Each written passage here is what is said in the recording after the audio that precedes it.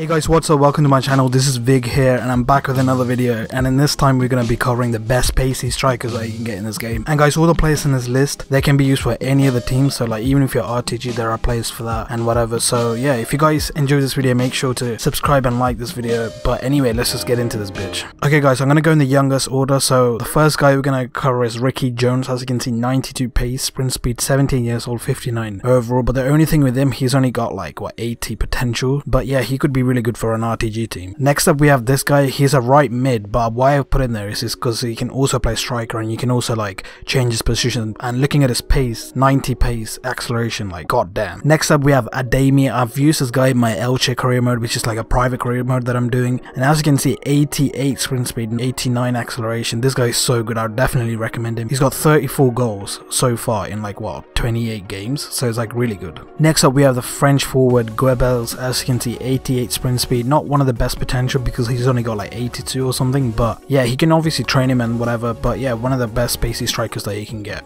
After that we have Myron Boadu. As you can see, 5-star weak foot, and looking at that pace, 87, this guy, he might as well just be an Olympic sprinter because look at that composure, jumping, everything physically is really good. Really nice technical stats as well, 80 finishing, 75, all on a 19-year-old. Yeah, but this guy, I think he's been in a couple of FIFAs before that, playing for AZ Alkmaar, and we move on. Next up we have this guy. We're moving on to the expensive list. Jonathan David, the Canadian, as you can see, playing for Lille, 5-star weak foot again, solid player. Like, yeah, I agree. 81 finishing, 79 dribbling, complete forward, 87 sprint speed as well, and 83 composure on a 20-year-old. That's really good as well, guys. Next up we have Alexander Isak. All of you guys know this. This guy, what, 31 million value. So like most of you guys who are looking for like, you know, RTG players, you might not be able to afford him because of the price tag. But the Swedish striker, likened to Ibrahimovic, he's got 83 sprint speed. Not one of the best, but he's still got 80 plus, you know, in both acceleration and sprint speed. After that we have the Ukrainian Supriaha. As you can see, 87 sprint speed and 86. All these sweaty strikers, guys, you know what to do. 75 finishing and 72 dribbling. This guy's a bit cheaper on the 5 million, so yeah, you guys could test him out. After that we move on to the beast Koïta, Sékou Koïta from Mali, playing for Salzburg. As you can see, look at that pace, 90 and 94. Probably one of the paciest guys on this list, and I definitely recommend this guy because he's really good at other things as well as finishing, dribbling, the same stat, 75,